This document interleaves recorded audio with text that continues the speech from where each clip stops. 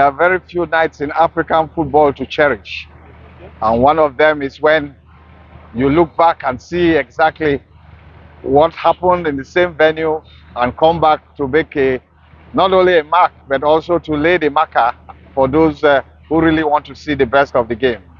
Tonight is a beautiful night for all those who over time have believed in the strength of the Super Eagles, but for quite a while have not been able to see exactly what they can do.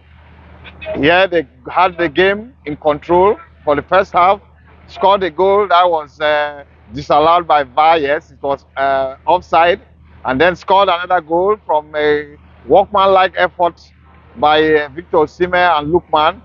And then we went into the break, that's halftime, coming back to really show again their class. Sometimes class can be permanent, form temporal, but here you saw the effervescent nature of the Super Eagles. And Alex Iwobi was really in the mood today. He had a control of that middle, picking all the loose balls and really setting the attack on. Lookman, man of the match, no doubt about it.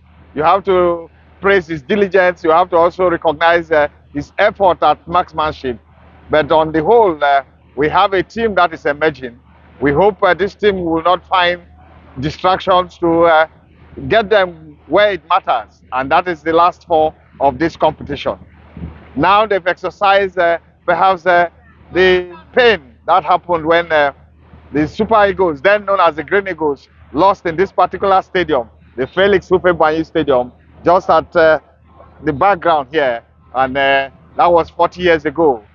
Tonight, we can get to think that everything will be good when the Super Eagles take on the Angolans. There will be more. This is Mitchell, will be point of the day in a very warm night in Abidjan.